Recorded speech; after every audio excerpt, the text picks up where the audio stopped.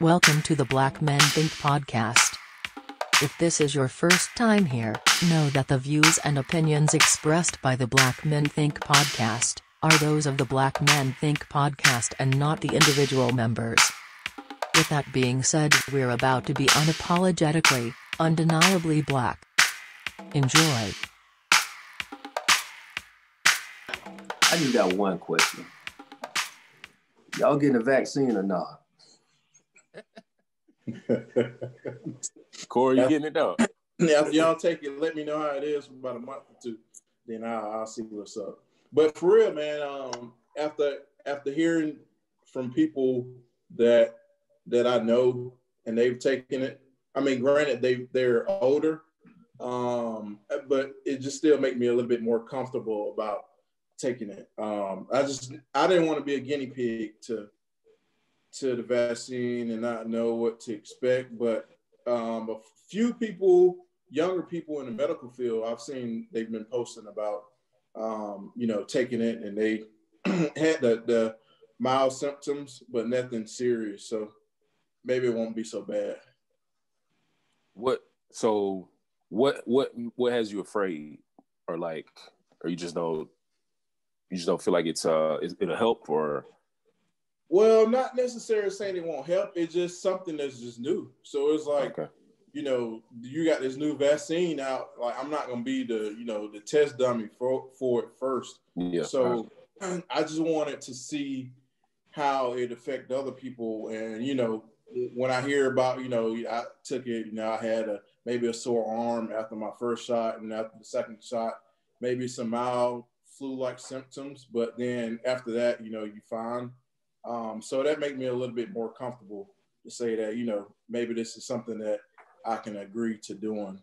Because, definitely I don't want, COVID. Yeah. Yeah, I ain't gonna lie, I was definitely one of the ones that was like, nah, bro. First of all, the government giving this out. This right. Pandemic already feels lopsided as it is, And then, you hear all the conspiracy theories. Black people got a reason not to trust the government anyway. Let's keep it real. Tuskegee, all that, crack epidemic. Just everything, So we have a million reasons to have questions. But I will say this, man, I have completely shifted my perspective recently. Shout out to Tyler Perry. He did this special on BET, right? And I'm sure a lot of our listeners may have seen it. And if you haven't, I'd encourage everybody to see it, not because it's going to persuade you to take the vaccine if you didn't feel like you should, but more or less it was very informative. And I put it like this: he, as a skeptic, at one point he will share, he asked all the questions that I had. All right, well, can we even trust this? Or, is it going to make me sick? They haven't even had a real chance to test vaccines, the way that they typically do, which take years. And now they're doing these rapid, preparation of these vaccines and just trying to get them out. It just doesn't feel right. And these two, medical doctors, one black lady, one guy, I couldn't tell really what his background was, but they both kept it extremely real with their answers. And for me, it was just very informative. And I think the point that drove home for me was just the reality is this pandemic is real. It is killing people. It is dangerous. And the long-term effects of it can look, who knows what, how bad it's going to look for anybody, And I was just like, man, at the end of the day, I could get this vaccine and maybe, at worst, well, I guess we don't know what at worst is yet, but right. I do know what the coronavirus is doing to people, So I'm like, man, for me, I got family, I got parents I want to see around for a while. I just had somebody at my job just lost their mom, COVID, quick too, So, for me, it was just all right, I think I will do this. Obviously I can't do it yet, but I made my decision to go ahead and do it. Honestly, man, I'm somewhere in the middle, really, because I mean, and y'all know my story, but just the timeline of at the very beginning of this, around this time last year, when all the information was coming in, I was probably one of those people who were like, I was aware that it was real. I've never wavered from that it was real, but honestly, the way that the perception and how I was starting to perceive it was like this was something that was happening over there, right? Yeah. And it wasn't in America at the time. But what I didn't take into account was that how we were going to handle it, right? Like other countries, it happened over there and they started to take precautions immediately. And so my mindset was that, okay, when it started happening here, we'll take those same precautions, everything will be okay. Because early on, there was a lot of comparison with the flu. And it's just, I know what the flu is. I know people around me that have had the flu. And so I wasn't really hard pressed. I wasn't worried about it, whatever.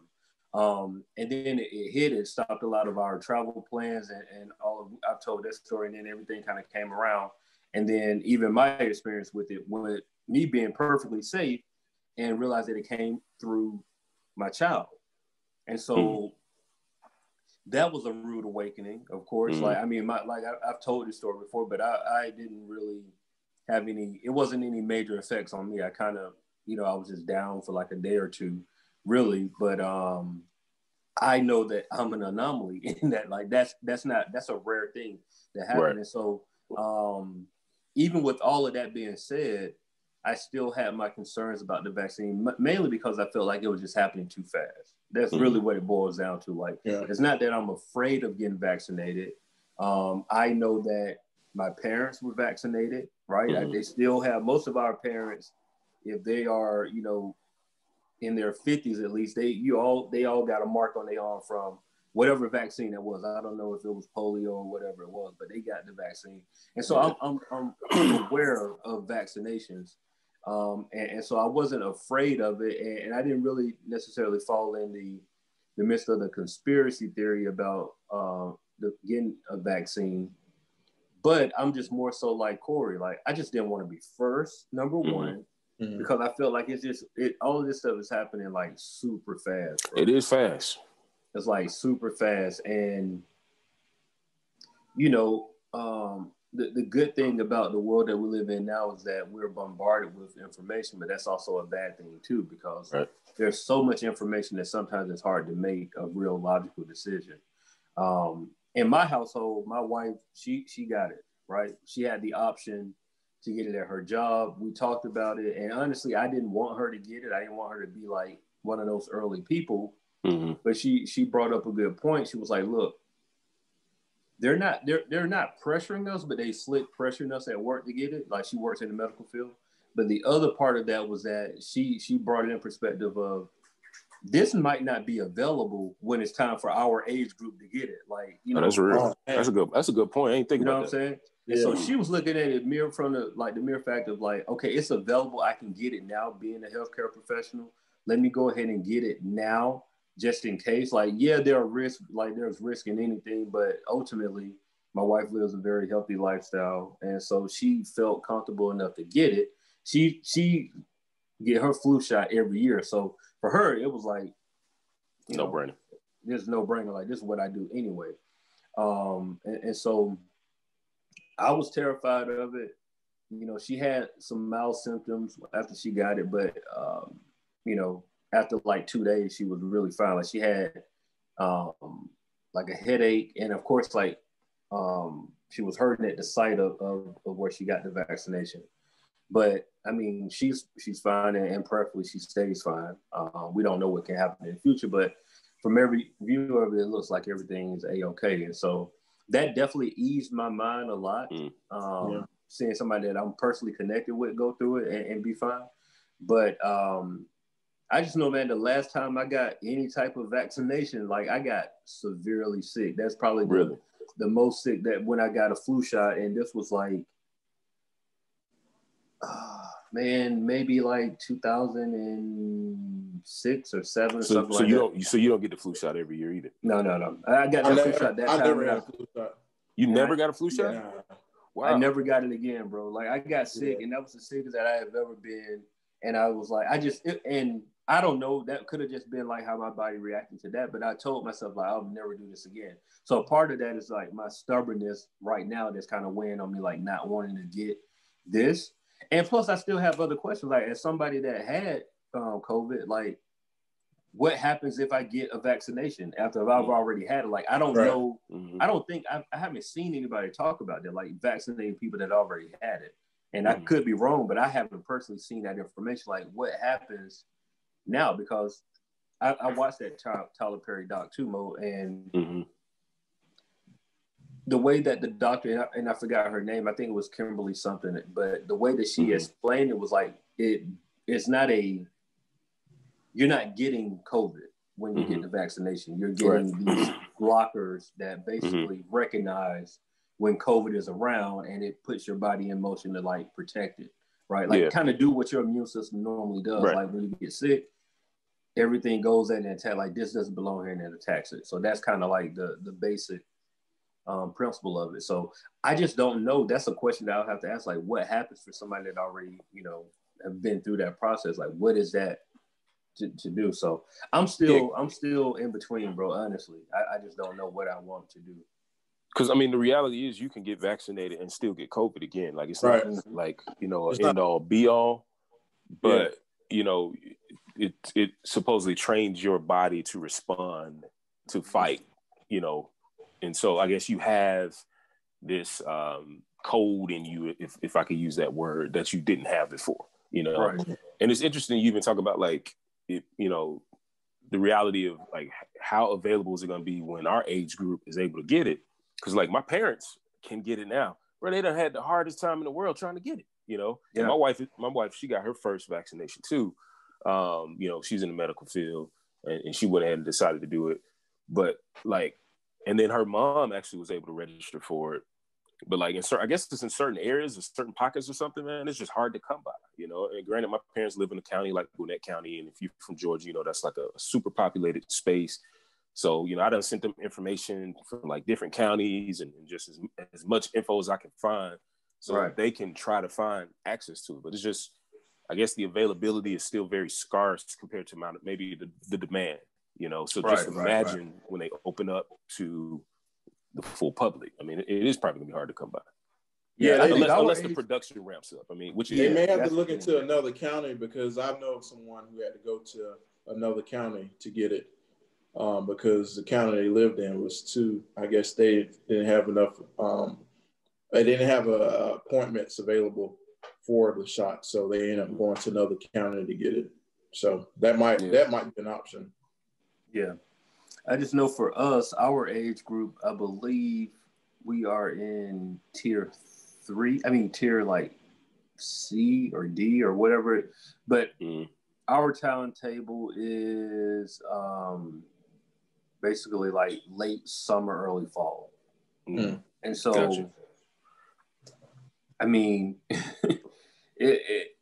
there's a chance that it may not be available for us unless other companies come on and start developing. Like I know Pfizer, Moderna, and there's one other company that I just saw the other day.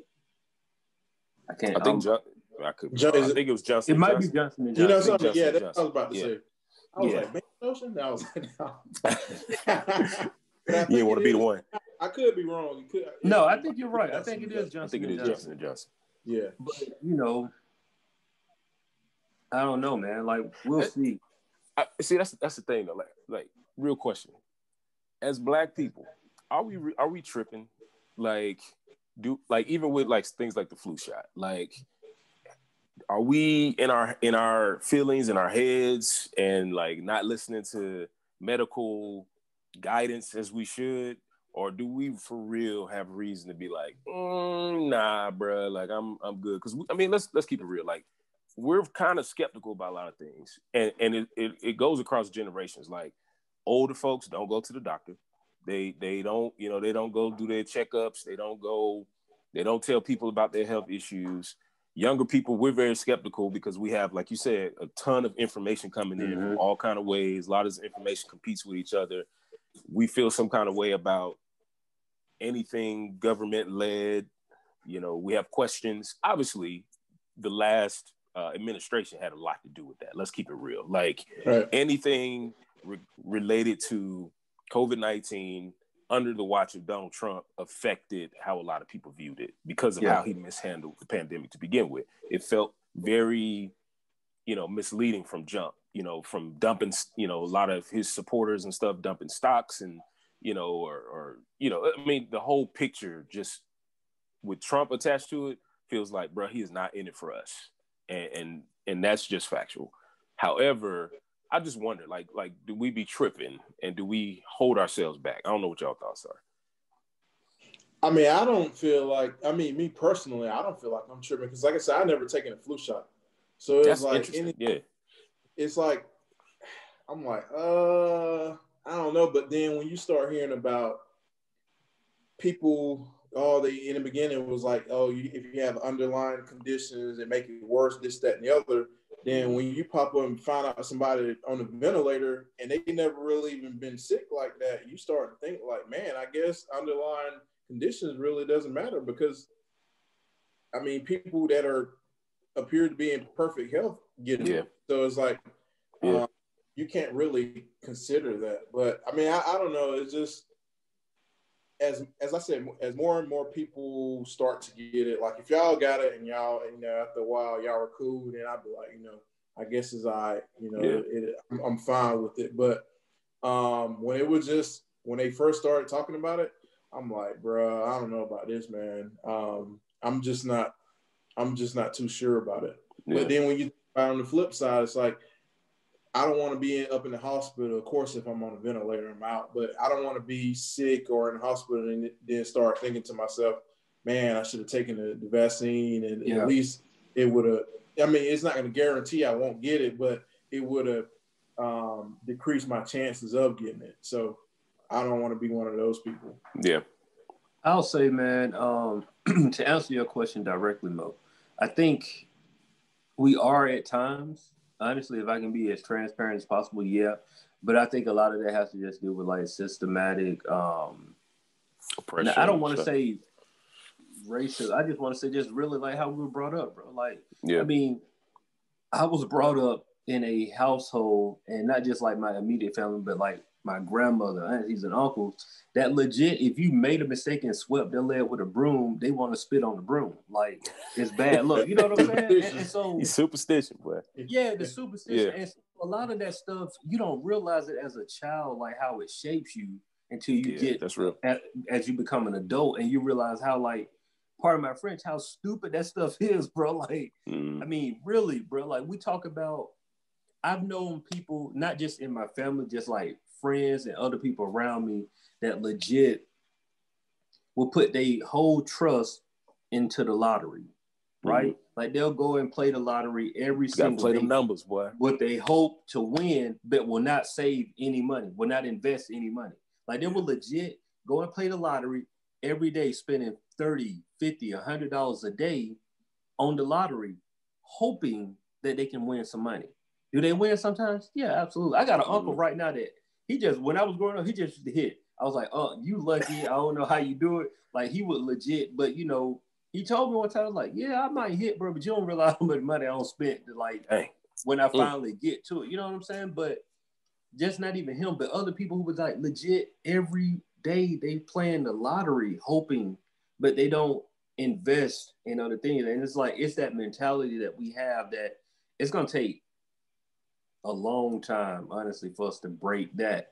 And a lot of that stuff is just interweb and interwoven into where we are now with this vaccine. In the back of my mind, what it really boils down to is I don't trust it. That's really the only reason why I'm hesitating on getting it. It's just I don't trust it. Why I don't trust it? Because I don't trust the people who administer it. Why I don't trust the people that administer it? Like, it goes on and on. You know what I'm saying? It's a cycle. And so that's really what it boils down to. But, one thing that we do have to keep looking at is the science, bro. Like, for anybody that's out there now, and this is not a political statement, bro, but like, this is real. This pandemic is real. People are dying. Things are happening. Like, I saw on the news the other day where it might have been yesterday on the world news where walked into a grocery store in Florida and not one person had on a mask in the entire grocery store. Florida's like a not, whole other space right one, now, by That's the way. Crazy. Not one person. Like the dude was like, you would have thought that this was a video from 2 years ago. Like, it doesn't make sense that people computing in their brain that this stuff is not going on. And when they interview people, they'll say stuff like, oh, it's not that many people that died. Like, it's a small percentage. And it's like, if you want to be technical, yeah, it's a small percentage. Like, when you're looking at grand it's a small scheme, percentage of y'all population. Of y'all population. Because it's not a small percentage of ours. That's the reality, bro. And I'm be keeping real with you, like, and not to cut you off on what you finish, once you finish your statement, but it's just that for me is the most uncomfortable thing about this whole picture, bro, is that you have people who clearly see the effects or see what's happening in the communities that look like ours. They will not change their ways for nothing, for nobody, bro. Like, I mean, and we see popular examples of it. Like, what's this crazy chick, Marjorie, in Congress, in the House of Representatives from Georgia, whatever her name is. And then, all these other politicians who, refuse to wear masks or, basically got on this whole, Trump cycle thing. And granted, I ain't trying to keep invoking his name because we're past that at this point.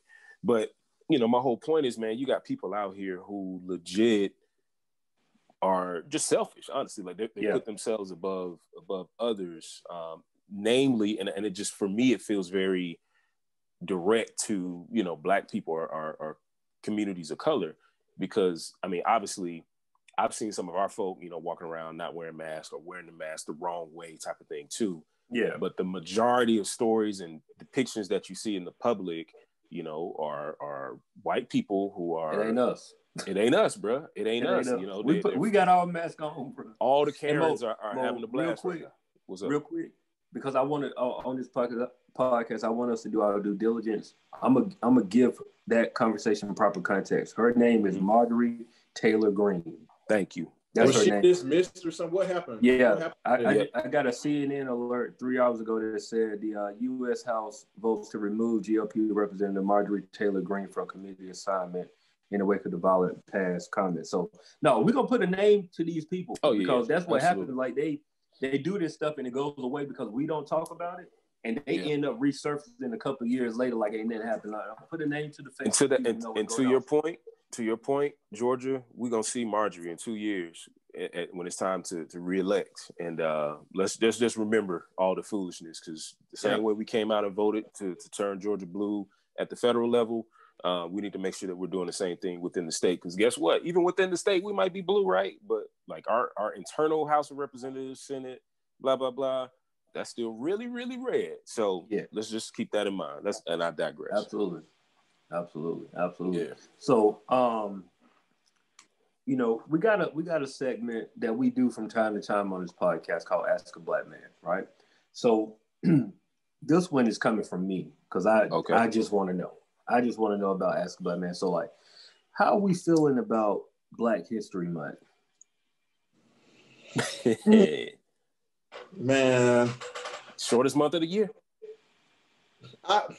For me personally, I just don't like the fact that Black people got to be recognized 1 month out of the year. It's just, I mean, why can't we celebrate our greatness every month?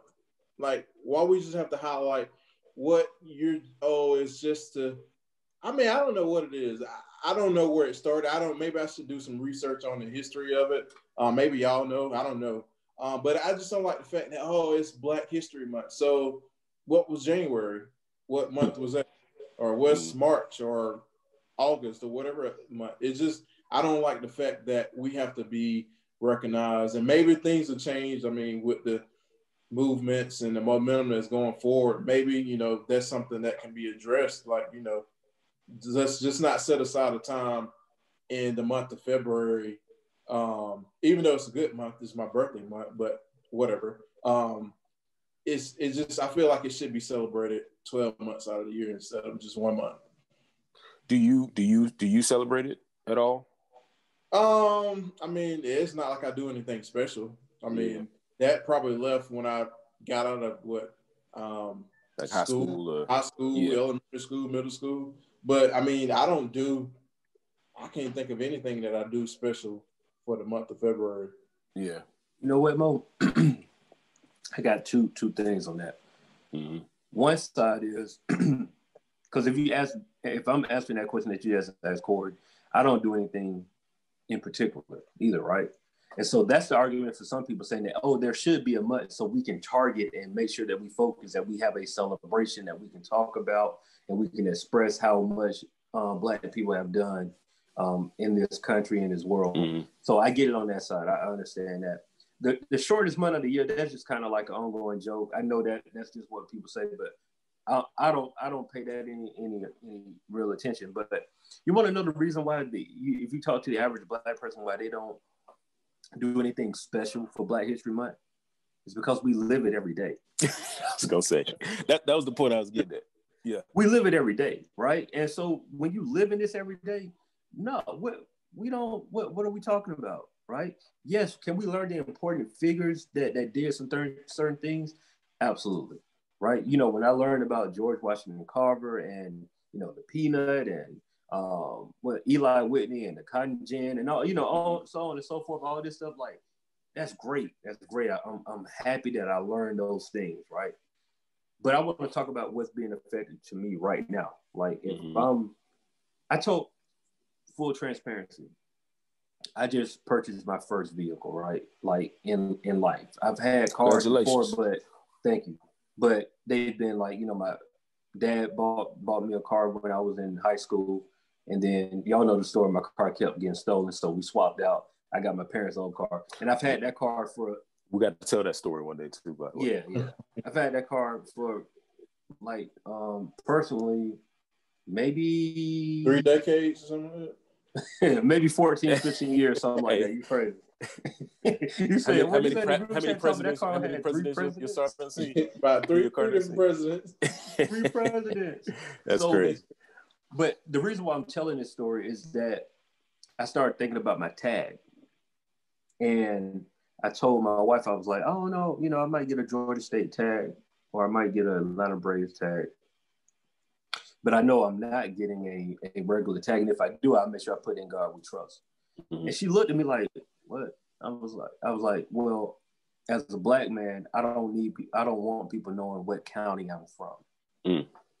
And I said that with so much sincerity that she was like, what, she kind of looked at me like, what do you, I was like, babe, I can't be a Black man driving with a tag that say Fulton County and I'm in Cobb County.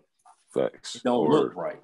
And she got what I was saying, but the thing is, like, that's a reality as a Black man that I have to think about, right? Mm-hmm. That's so why I don't do celebrating every day about Black history, because this is the reality that I'm living in, that I have to think about what county is on the back of my tag. I guarantee if you talk to any of our white counterparts, that ain't never came across their brain. Yeah. They never had to think about that. Because we know. I never thought about that. That's funny. I'm like, man, I never thought about that. But no, it's real though. Yeah. Even though you may have not thought about that, Corey, you do know that there's a real reality of like being a Black man and how Cobb County view Black men in this city. Like that's just what we have right here. Like Cobb County, huh?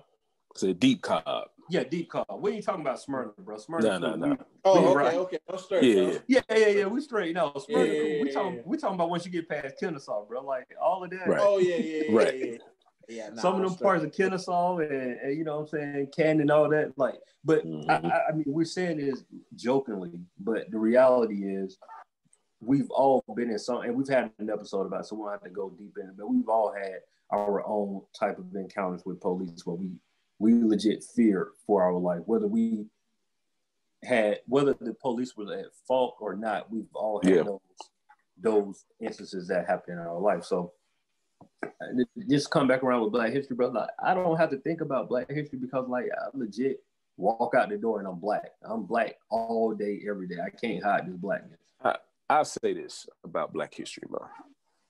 I 100% appreciate the opportunity for everybody else to celebrate us. Like, because really, I mean, just even based off of what you said, that's really what we're talking about. Like, that's really the whole purpose of Black History Month. It's really not for us to live the experience, because we do live it. It's for everybody else to come into our world for once. Like, it's almost like a plea. It feels like a plea to me. Like, man, come be about us for even if it is the shortest month of the year. Like, let's get 28 to 29 days about Black people. Let's focus on it. Let's hear the stories. Let's pass down, the legacies, the greatness, talk about the impact that we've, made across the history of this nation and the world. Let's do that. And let's not negate that nor shy away from it, because, as great people, we deserve that, So I don't like view that in any way, and I appreciate it. And granted, yes, the thing that I have bigger issues about is when we see, some of these companies all of a sudden jump on the bandwagon just because it's Black History Month. Like the emails that I've gotten from like clothing companies celebrating Black History Month when they never in their wildest dreams of a normal life day would they ever mention anything remotely close to that. That's a little offensive. Yeah, but that's what happened. That's what happened after the whole George Floyd stuff. These companies donate money. But I'm trying to figure out, where is that money? Like, what they doing with it, or what kind of programs are they planning on entertain or not entertaining, but making to advance Black people. So I mean, you'll find some that are legit. Like, I've seen companies, and I don't want to misquote one. I'm not gonna say it because I want it to be right, but I've seen a company where they've put money towards Black initiatives and Black communities and so on and so forth. And they've like dedicated that money for the next 10 years or something like that. And it might be $100 million goes to this over the course of 10 years. I can completely say, shouts out for that. But you do see companies that's just jumping on the bandwagon for a PR stunt, Needless to say, I will say this, like, I am happy that not only does Black History Month do that for people who are at least open to hearing things about, us. But I'm also grateful for our younger generation, because, our kids in normal schools, first of all, are in most cases, unless they're in our communities, they are not the majority, and they are not going to see a real version of history put in front of them from their history books. So for them to get flooded with images and stories of Black greatness and Black leaders and Black icons and just Black excellence in general, I feel like our kids need that. Like, they need to see themselves as great. They need to see representation across the board. They need to go to school and it be all about them for once, So I'm all for that. At the same time, I have mixed emotions, because I totally agree with you, Corey. Like, it is a little frustrating, when you feel like it's kind of all for like a big show, and you would prefer it to be done all year round, right?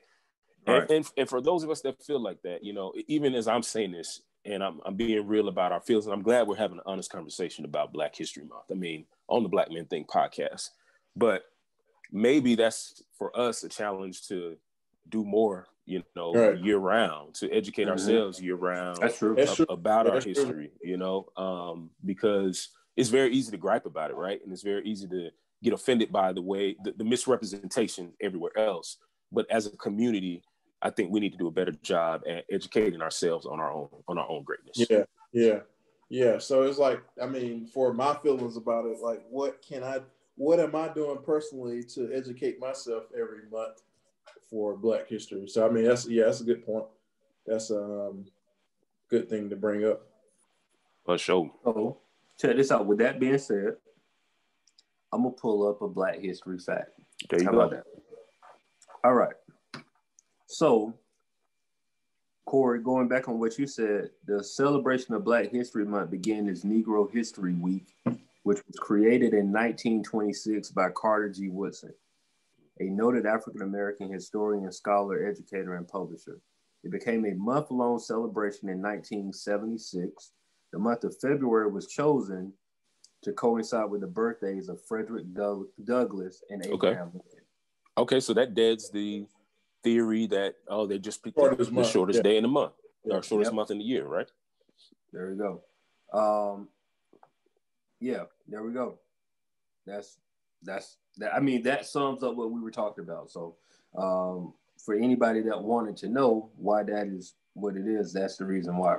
There you go. So, a little bit of history about Black History Month. And you know what? So, I kind of like the idea of this. We need to make a note of it. Let's just give a Black history fact every episode, bro. Like we can commit to that. We're producing this podcast live right now while we're recording, but I mean, I think that's a good idea. Like to help push things forward. Let's just have a Black history fact. You know, let's celebrate ourselves. Celebrate ourselves. Like we are a part of American history, bro. So like, why not just do that ourselves? You know what I'm saying? So there you go. I can do that, man. Yeah. Like Steve, we worked that out here on the Black Man Thing. That's growth. That is growth. That is growth. That's growth. We got time for Corey Sports Take. What's up? I am disappointed with Why? the NBA because Atlanta, Atlanta, the state of Georgia, we're getting cheated out of our NBA All-Star Weekend experience. So NBA, no, you got to give backstory on that though. Yeah, you got to give backstory. Agreed to have the NBA All-Star. I think it's going to be March 7th, which is a Sunday, in Atlanta, because it was supposed to be in Indianapolis, but I think it was canceled. So why is it in Atlanta? I think because we're wide open and they feel like, it'll be a perfect place to have it. People can go out, do whatever they want to do. But it just, for me, it sucks because 2003, the All-Star game or All-Star weekend in Atlanta. If you know, you know. That was our second semester of our freshman year in college. Yep. And we know we lived off the North Avenue in the Village, so we know how it was. You know. Woo. Too young to get in most places and too broke too. And so now it's like, 17 years later, we're a little older, a little wiser. We got a little coins that we can do. Little coins in the pocket. Little something. COVID canceling all that. I mean, I know there's gonna be people still out there doing what they do, but I just can't be out there. And not only that, it's just that I know how it was when the Super Bowl was here. Like the opportunity, they have different events all over the city where you can get up and close with different athletes and celebrities, this, that, and the other. And you won't have that. I mean, that's for most people, they may not ever really experience that. So for the All-Star weekend to be here, we already know they're going to have the players on lock, which is smart because they don't want them to get COVID. So it's like you're not going to really see anybody. I mean, you might see former players. Wait. So you really think the NBA about to have? Or let me ask you this: you really think the NBA is about to be able to control players in Atlanta, like for instance, Lemon Pepper Lou, or James Harden? You think they're not going to make their way down the street? I think because to the city. I mean, it sounds like it's going to be hard, but I believe that, and I don't know. I mean, these are my thoughts, that the NBA and the players union they're probably going to come to some agreement with the players that, I mean, I don't know if they may face fines or suspensions, because it's like, for one, it appears that they're having a game on one day. And I don't know about the slam dunk and the 3-point contest. It's been mentioned.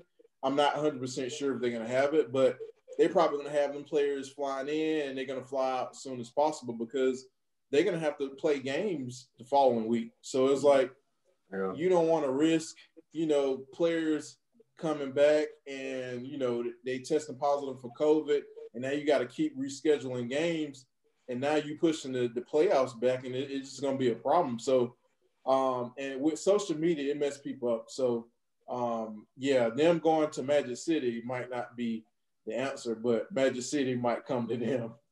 Let me just say this. Magic City will definitely be all up in the Four Seasons and St. Regis. The Ritz-Carlton. Yeah, right. Ritz-Carlton. I know they stay at Four Seasons for sure, but with the celebrity clientele that's coming in, Oh yeah, they'll St. definitely Regis. be in the St. Regis and the and what's probably the the Ritz-Carlton. Is it the Oriental or something down the street from the St. Regis? Either way, one of them high end. They gonna be they can social distance. I mean, you can see. I mean, you still can distance. You're a fool, boy. You still can social Mask distance, on. do what you do, but I don't think it's gonna, for some reason. I don't think it's gonna be that easy, man. Like, bro, I guarantee.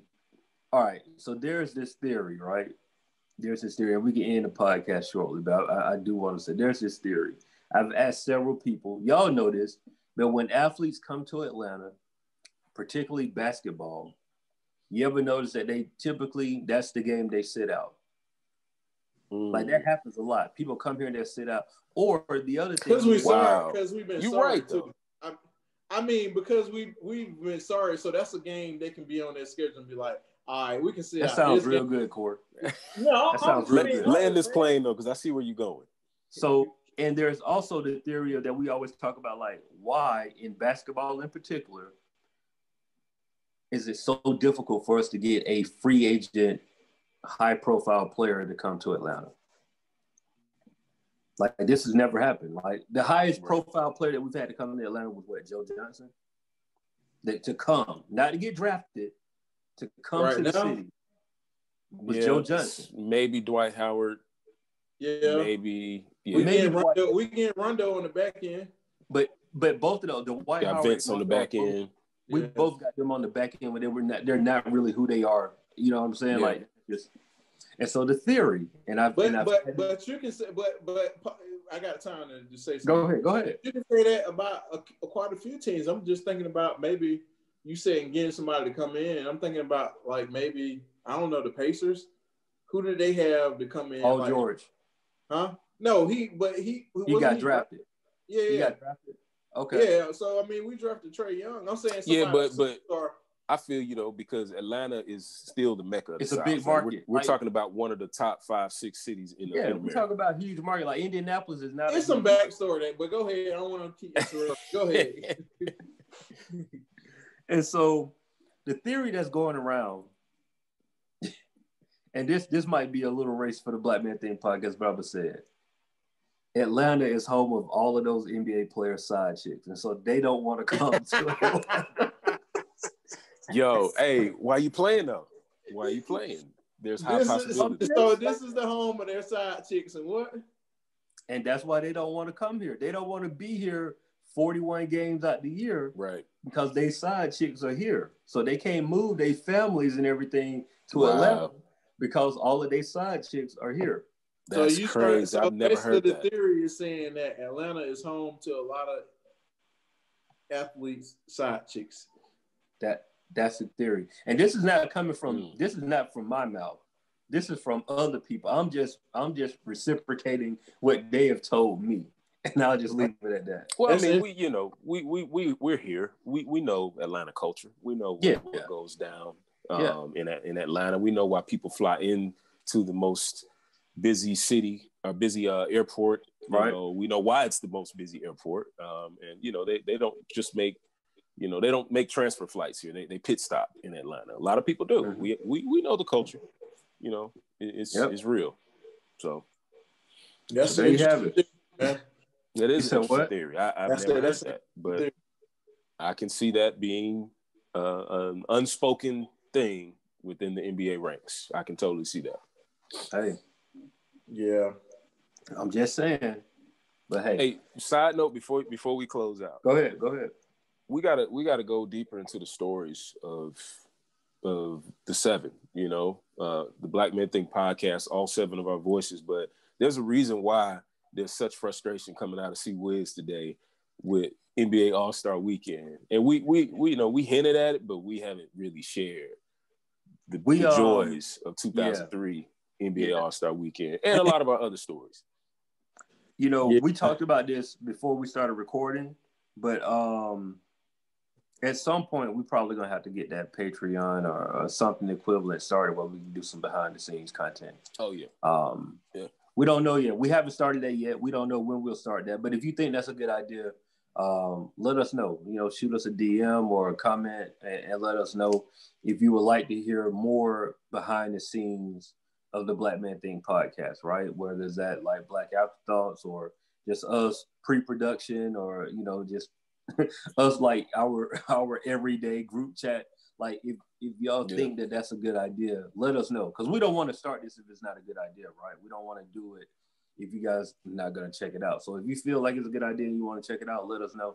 And we'll start getting to work on it because we got a lot of content. We got episodes that when we started another podcast that never came out. We got probably about 10 episodes that we haven't dropped that's just kind of chilling in the vault. So let us know. Man, give them a snippet, man. What do y'all remember the most from 2003, 17 years ago in Atlanta? Being, if you know, 17, 18 years old. I'll say this. Where we stayed at in the Village, for those that don't know, the Georgia State Village is now Georgia Tech Village or whatever. But where we stayed at was in the middle of, like, literally the middle of, like, downtown Midtown. Like, we're right in the middle of everything. And so I just remember, if you go up North Avenue and you hang that left on Peachtree, sitting in traffic. And that used to be because everybody used to go to, but this was when Buckhead was popping. Well, I forgot about Buckhead.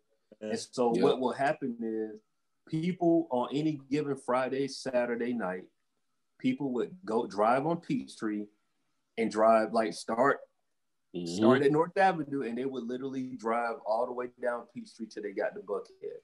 And any flashy car, people with their systems, all that going on, like that used to happen. So whenever I think about All-Star, I just think about how packed the city was. Because for us, that used to be like an hour drive to Buckhead on a regular.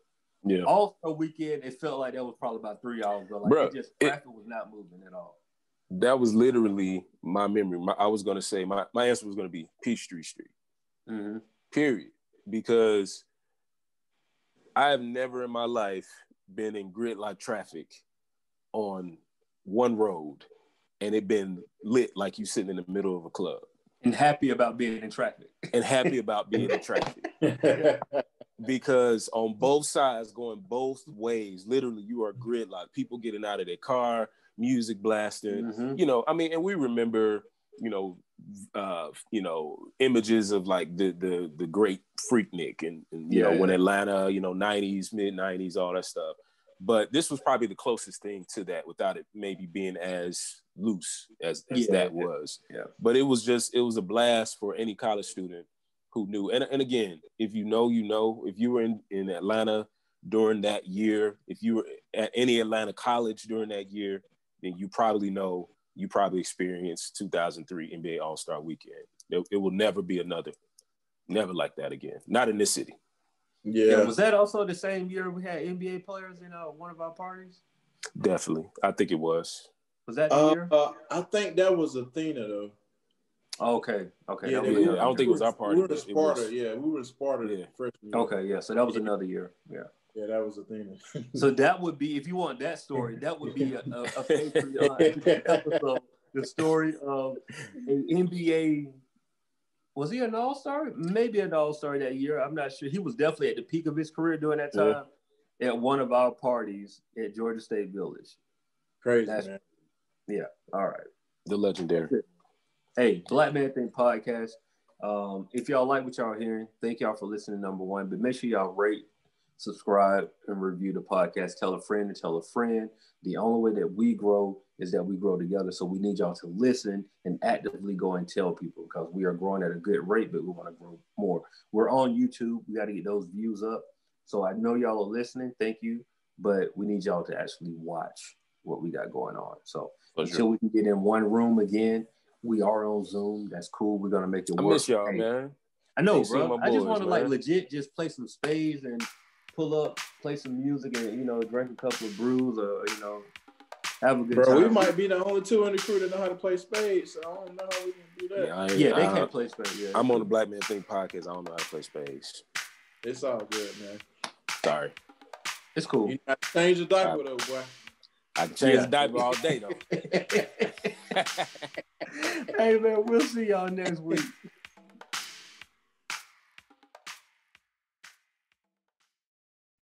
Black Men Think podcast.